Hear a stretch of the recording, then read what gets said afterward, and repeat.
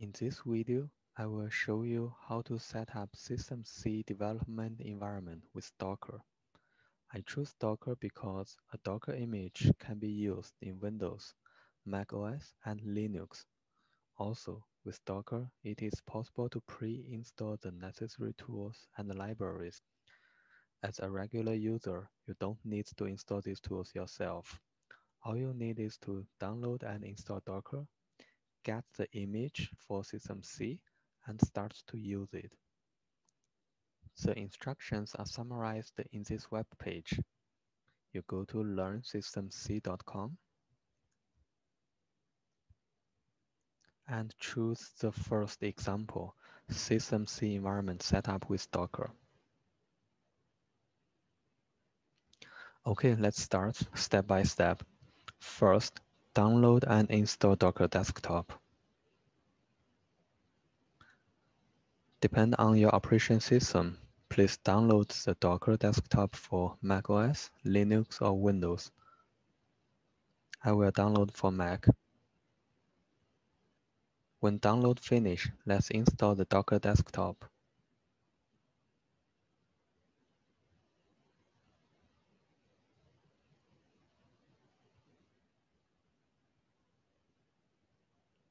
Next, let's start Docker.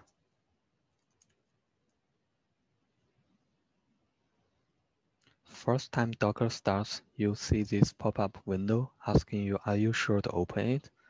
Let's open. Now you see this icon pops up, which shows Docker Desktop is starting. Let's wait until it turns green. Okay, now Docker is ready. Let's move on. Open a terminal. Then download the SystemC Docker image via this command.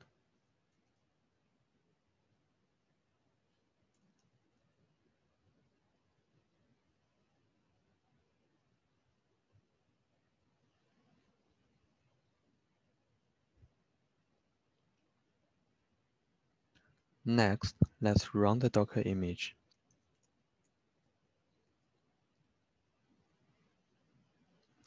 Now you can see we are inside a Linux operation system. In the Docker image, there is a SystemC example, which is used to verify the setup is fine. Let's start to build it. First, go inside the Hello World folder. Run a make command. An executable is generated. Now let's launch it. It is generated with SystemC 2.3.3, and you see Hello World printed.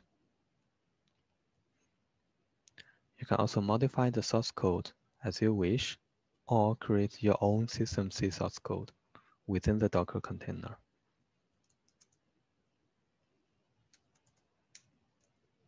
For example, let's change the Hello World to Hello SystemC. Build it, and run again.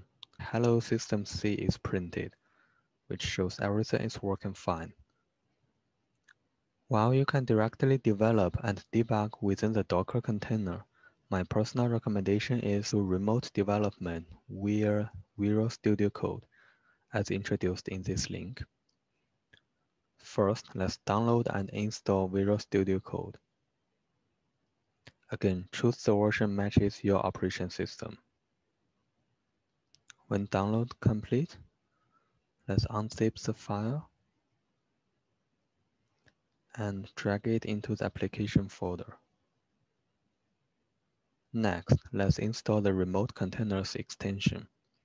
You can install it from the URL here by clicking the install button, or you can also install it from within VS Code. Let's use the second approach. Let's open VS Code. Again, first time launch, you see this pop-up window. Let's click open.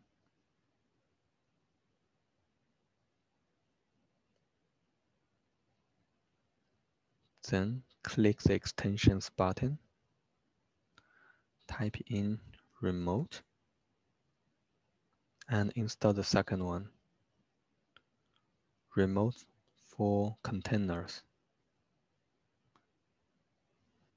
Now let's go to step 3. After install the remote control extensions, you will see this symbol here. Click it and choose remote containers attached to running container.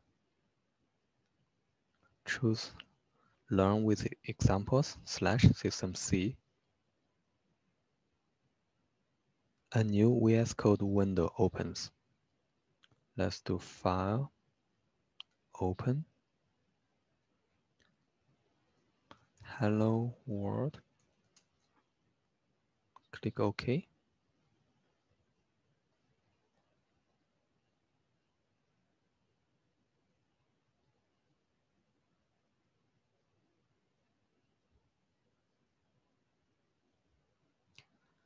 Now you see the same source code. Let's move on to install the C++ extensions. You can install it by clicking this button here, or click Extensions, type C++, and choose to install here, Install in Container. Now the C++ extension is installed. You can start to debug using VS Code. You can set breakpoint and then start to debug by pressing F5 or the debug button here.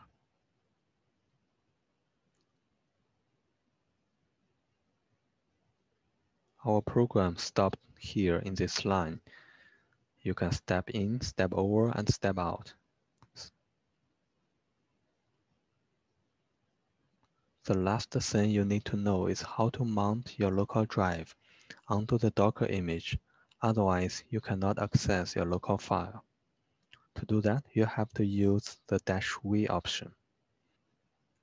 Let's open a new terminal. Now you can see your local files from inside the Docker container. Okay, this is all for this session. Thanks for watching.